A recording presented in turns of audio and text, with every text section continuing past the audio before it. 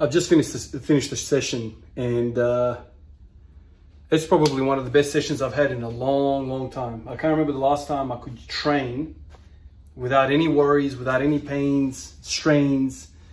I could just push all my might into the bar and just train. It's been fantastic, and I think all of this has come from that one comment which led me into hip flexor overdrive, lots and lots of hip flexor training. Yesterday felt good. Today I rested, so I came in rested from those hip flexor reps. Came in, I'm feeling weaker, right? I'm feeling weaker because I'm fatigued with the core and flexors and all that stuff, but I'm feeling fantastic. There's a difference there. Sometimes you feel really strong. You come in here and you just literally can't push into the bar because something is feeling off, but your core, your core muscles are feeling strong, recovered. Today, I'm not feeling strong, but I'm feeling so healthy. The joints are feeling great. I can squat. Today I worked up to 170 kilos for 10 doubles. Why that? I thought about 170 kilos for fives. Last year, I trained hip flexors really, you know, with that focus. I started with 160, I think, sets of 5, and I worked up to 190 for 3 sets of 5 over the course of like a month or something like that. I had a really good period. Today I was like, let's not push too early. Let's recover. I've been in a cave of darkness, feeling shit, feeling sorry for myself, feeling frustrated. So let's not jump the gun. Let's be patient here. So doubles, you know, I'll show you on the video. I would hit a set and then I would do my hip flexors. So it was like a superset type thing. So I did 10 sets of 50 hip flexors, and that was after doing the sets of squats. So fantastic session, feeling healthy. The one thing that I've noticed is that when I'm doing the marching, when I'm doing the hip flexor work, it's not just the hip flexors that I'm feeling like, it's weird, man. I'm feeling like lower back. It's not even the lower back erectors. It's kind of like the QL or something. I don't know. And I'm also feeling the glutes. So like the whole agonist-antagonist relationship with simply raising a knee up. Obviously, we know what the agonists are. The prime movers are the hip flexors, you know, the iliacus, the psoas, all that stuff, rectus femoris. But then the muscles on the other side need to relax, and they're also going through some sort of contractions as an antagonist, and there's a whole bunch of them. So simply just going through the motions of hip flexion, hip extension, hip flexion, it's not really hip extension, but it's just I'm extending from a flex position. It's just literally pouring oil into that joint, and it feels so freaking amazing, man. Absolutely amazing. So it allowed me to put all this work in. That's it. That's really all I have to say. I am so content right now, so happy that I could get through so much work. You know, for the longest time, I've always felt like this for the longest time. I know what's required to get strong. I know you need to have progression. I know you need to, you know, manipulate the sets and reps. I know you need to kind of show yourself, prove yourself to yourself that you're getting stronger. So if you increase your 5 rep max, 10 rep max, if you increase the volume, you're getting stronger. The trouble with me for the longest time is that I've always tippy-toed around these things because I always knew if I do too much, I'm gonna end up hurt. And so then you go into this like minimalism type of approach where you are trying to stimulate, trying to elicit that response from the body, but the margins between that threshold of, you know, we have enough stimuli to pain, it was so freaking narrow that it's just a nightmare. So for basically the entire journey of this channel, I've been on a mission to find something that's gonna complement the squats and allow me to put the work in the squats and not be hurt. Seems like this is it. And you know, straight away I'm frustrated at the thought because I've been through this very same cascade of thoughts about hip flexors, hip flexors, hip flexors. It's kind of like walking around the same damn block over and over again, seeing the same damn stone on the road, and you're like, damn, that's a stone, that's a stone. and you keep tripping over it. You keep tripping over it. You keep tripping over it. The trouble is that, you know, what's that saying, man? Some people trip over the truth and they still can't see it. You know, because the first time you trip over it, you're like, oh, okay, well, that's a positive effect. But I wonder what's going on here. I remember that the last thought that I had when I did this hip flexor stuff, I remember feeling the benefits, and I remember going, So when I'm doing this marching business, when I'm doing the leg raises, the single leg raises, every which way, lying down, seated, all sorts of stuff, what's really going on here? And I remember thinking to myself after a session similar to this, doing lots and lots of marching, standing, I thought to myself, is it the hip flexor that's giving me this benefit? Or is it simply me standing on one leg and the glute medius on the standing leg getting worked, and that's the benefit? That's the benefit of this whole thing. So I remember thinking to myself, okay, let's target the glute medius. And that's when I started doing the pistol squats. I don't know if you guys recall doing that, and lunges, and I started going down that path.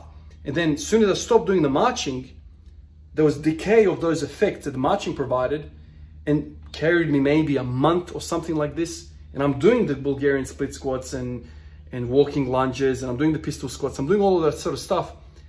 But I slowly started getting worse and worse and worse. And I was like, damn, what's going on? But I never made the connection that it's not the glute medius, it's the damn hip flexor. That was the whole story all along. But I made the wrong hypothesis, thinking that here is a motion, here is an exercise. Okay, it's a very complex exercise, lots of different things going on. Let's try and dissect it a little bit. And I made the wrong dissection. I made the wrong theory, thinking that it was something else, when it was the whole time the hip flexors. I mean, to this day, I'm doing the hip flexor, the marching. Yes, I feel the side glute as I'm walking, as I'm marching. I feel the side glute, but I also feel the hip flexors. Maybe it's not the hip flexor, which I'm heavily convinced it is, but maybe there's also a benefit coming from the glute medius being worked purely because it's a unilateral exercise. It's a unilateral exercise that we are going through hip flexion, you know, and I need to stop with this obsession of, you know, dissecting the damn thing up down to a molecule. Okay, it is that fiber. This shit doesn't exist like that. In most systems, you're not gonna find one sole reason for the existence of the whole system. It's a synergy of a whole bunch of things. Who cares if it's the medius, the glute medius, or if it's the hip flexor? Maybe it's both of them. Maybe it's neither of them independently. Maybe it's the motion which is produced when you are doing the marching. It's the synergy between the two. Who knows? But there's an obsession with me to try and isolate the damn thing to one wire in the circuit. Okay, this is the reason. This wire here is the reason why this whole freaking roller door has stopped working. It actually has stopped working, and I'm freaking trying to work it out. Probably just need to get somebody professional to do it. But that's a story for another day. You know, what's going on with this thing? I don't know. You know, it kind of drives me to kind of search for it. And even now, like after doing the 10 sets, feeling great, feeling very much trained, which is something that I don't feel like after training sessions, which is weird, right? You go through all this stuff, the training, and you feel tired, but you don't feel trained. Like you feel like you've just done things, but you haven't trained. There's a difference between exercise and training. You guys have to, I'm sure a lot of you guys understand that, but a lot of guys don't understand the difference between exercise and training. You know, training is planned destination. Like we are trying to make these adaptations so we can do that. I want to do that. You know, exercise is like, I just want to get tired. I'll run up a hill up and down a couple of times and you're tired. You know, it mimics training effect, but you're not actually training for a desired goal. So there's a difference. And so for a lot of time, I've been, you know, working hard without the ability to actually train for what I need because of the pains and freaking rehab shit that has been going on with me for such a long time. But anyway, whatever. It's not lost time because I've learned a whole bunch of things, and I've learned a lot about myself and about the anatomy and about how everything flows and works and synergizes with each other and all that stuff. So, you know, the bottom line is you never stop. I'm never going to stop. I'm never going to stop rocking up. You keep rocking up, and one day it's going to be a sunny day. One day it's going to freaking be a sunny day, man. You just have to wait for that shit. You know, God is going to decide when it's going to be your day, man. And you know, leading up to that day, you just got to keep rocking up, and that's it. That's how I view it. Whether you're religious or not, whatever, it doesn't really matter. what your belief systems are, but you need to understand that keep walking on the rainy days, on the snowy, shitty, windy days, you keep walking. You don't stop and cry like a child because, you know, it's unfair. What do you know about fair? Keep going, even if it's shit, even if it's the empty barbell. And I've had many days like that when it's an empty freaking barbell, but you keep rocking up. And eventually something happens, man. You know, I don't even know why that guy commented what he commented, but he felt some energy within him to comment. And many guys have commented in the past. Many freaking guys have commented in the past. And I haven't had that effect. Which leads me to another freaking point. And this video is going to be long as, but I don't care. I have lots to say like usual. There's another comment that popped up. And my God, did that get me thinking. Again, you guys have been on fire, man. I've had, I don't know what the hell is going on with me, but I'm resonating with you guys a lot in recent times. This comment. I don't even have the freaking phone with me. My missus's phone is in the house, but actually here. Let me stop this here and I'll get back to you when I get the phone. I want to read it. All right, so I've got the phone here. Let me find the comment. Let me pause this video. Get down. Give me a second. I want to find it.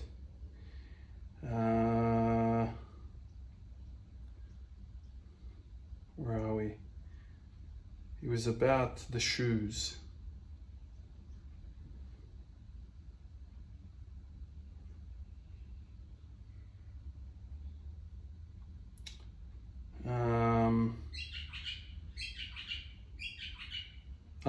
Here we go.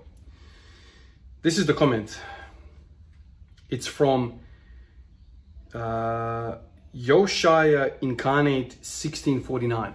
So thank you, if you're watching this, thank you for commenting this. I'm not sure if you're gonna be back to this video, but he writes, it's not that the shoes or your body are unnatural. It's the walking on hard, flat terrain 100% of the time is unnatural. Pre-civilization, aka 99% of human existence, we would walk on uneven, mixed terrain. I'm not sure if what the solution is other than packing it all in and living in a cave somewhere. But I've thought for a while it would be nice if Vivo, the maker of the shoes that I wear, made some that were still zero drop and wide, but had a few more millimeters of cushioning to counteract the hard concrete we find ourselves walking on in urban environments. So that got me really thinking, because I remember when I had the Converse, they were really narrow, toes crunched up, softer, and I thought, man, what if I wear something that is liberating, kind of like sandals, right? Kind of like, you know, thongs, where your toes can go wherever they want. So I got these Vivo Bare shoes, and they're great. You know, wear them to work, wear them to training, wear them all the time. I don't really wear normal shoes. Like once you get used to that freedom, it's very hard to go back. But then he commented, and for the whole time I was like, yeah, it's natural, natural. And then it occurred to me after he wrote, he's spot on. He's spot on. Is it natural for us to walk on concrete all the time? Is it natural to be walking on concrete all the time? If I'm not on concrete, I'm on tiles. If I'm not on tiles, I'm on concrete over there. So the constant hard surfaces and wearing bare shoes, bare feet, or, you know, minimalistic type shoes, how natural is natural?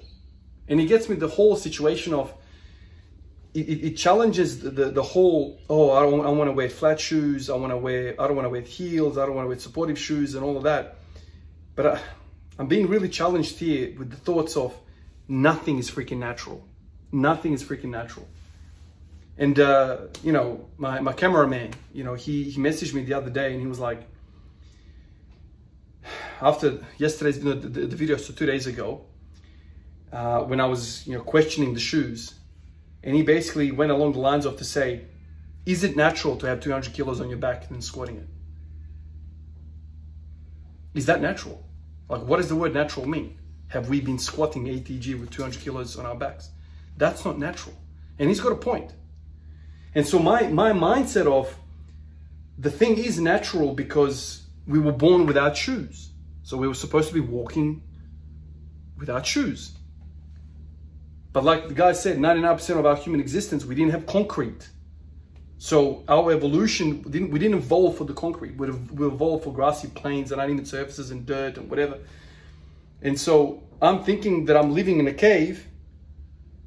So, you know, I'm preparing for the cave, yet I'm being plucked into the 21st century concrete jungle with 200 kilos on my back, ATG. So there's no consistency there with my thoughts. And it really challenged me, you know, both the cameraman and now this fella, you know, confirming some of the beliefs that the cameraman was talking about. Like when you say it's like, what are you talking about? And I'm sitting here thinking to myself, I don't know what to think anymore. Like I've basically done 1 year of wearing the Vivo Bear shoes, and they're comfortable, they're great. But I'm wondering whether they're beating the hell out of my feet because I'm always on concrete. You know, there's benefits to the Vivo barefoot shoes, like the whole wide toe. I don't care where you're walking, your toes should be free. It's just the cushioning on it's basically not existent on those shoes. Like I'm literally walking on bare feet on concrete. And so I wonder what that, you know, what the effects are to my feet if I continuously do that. I don't know. I mean, right now, as I'm feeling, I feel like the two stories that I was comparing before, is it the ankle, weak calf complex, or is it the hip? Right now, I'm completely on the hip side. I've treated the hip, and I've had basically instant relief from the troubles that I've had. Now, I don't know whether that's translated to my feet feeling better, but me as a system is feeling better purely for what I've done with the hips. So, you know, there's that. But it's an interesting idea. It's an interesting concept. It's an interesting challenge to my own psyche, thinking that, why am I so hot about these flat shoes, man? You know, because I like the whole minimalism. I don't like a belt. I don't like shoes. You know, I don't like a lot of these things. And I'm sitting here, I'm like, why is that? Oh, because it's natural. I want to be fully like God intended, right? Fully how we're supposed to be. Make it, it's kind of most exciting to me to see somebody squat with minimal shoes, ATG, high bar. That thing to me is sexy as hell, without a belt. It's really, really sexy and appealing, and that's what I want to train for. And I'm like, well, it's still appealing to me, but I'm wondering, is it appealing to me because it's fully natural? Well, it's not natural. You know, right now we're talking about, we're not going back to zero. If you're thinking about the scale of, you know, really, really enhanced and supported accessories, so let's say that's a 10. You know, I was thinking that 0 is natural, fully, you know, without any accessories. Well, I'm thinking if you go fully without anything, you're probably a -10 because you're not living in a cave, you're living in a concrete jungle. So maybe to get back to 0, me putting on all these shoes will probably put me into that pseudo 0. Whereas if I just have nothing and go completely bare feet with all these other things that I've said, high bar, ATG, no belt, bare feet on concrete, I'm basically -10 in terms of that whole natural scale. I've taken it to extreme because I'm not in a cave and I'm not in a grassy plain and I'm not supposed to be squatting ATG with 200. Anyway, I thought that was interesting, and it's kind of had me thinking throughout today's session what that actually means. You know, it's making me reassess the whole Ollie shoes. Should I be putting those on? And I know they have all these shoes now that have the wide toe box. So that's something that's appealing to me. I know Remolo 2s, a lot of people love them. That's the only shoes I've ever had in terms of the heel shoes. Anyway, that's something else that I'm kind of dealing with in the background. I don't know what to think about that anymore, but maybe the natural setup that I once thought is not so natural. I'm handicapping myself more than I should be. Anyway, appreciate you guys. I'll catch you in the next one. Peace out.